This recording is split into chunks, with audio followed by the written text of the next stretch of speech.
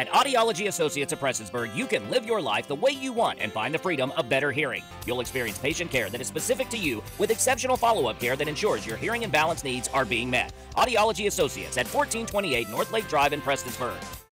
June 20th through the 26th is recognized as National Pollinator Week. Pollinator Week is an annual celebration to support pollinator health and raise awareness about the impact pollinators have on the ecosystem. It is a week where we here at Extension and some of our related organizations want to make people aware of the importance of pollinators in our production, plus in our benefit to all humankind.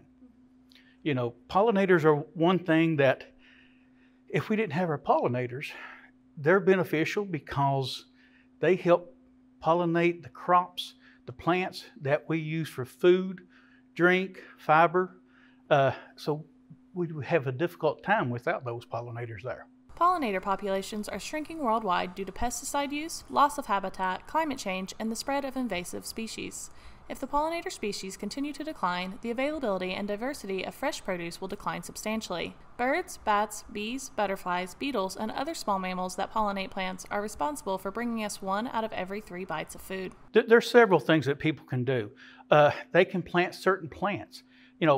Pollinators need plants for homes, for food, basically a resting stop.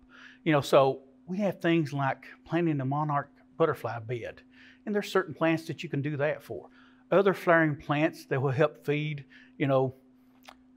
hummingbirds.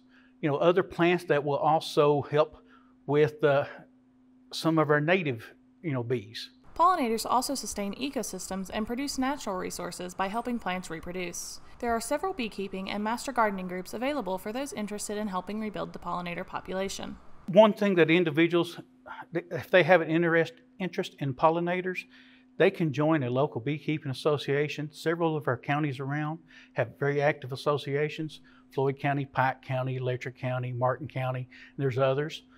Also, I would recommend an individual, if they're interested, to participate and join an Extension Master Gardener group.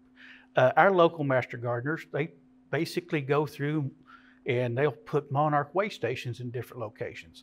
We put some in some of our local parks, also in some of our walking trails. For more information on pollinators, safe pesticide use, and rebuilding pollinator populations, visit pollinator.org or the Floyd County Cooperative Service on Facebook. For Mountaintop News, I'm Brianna Robinson.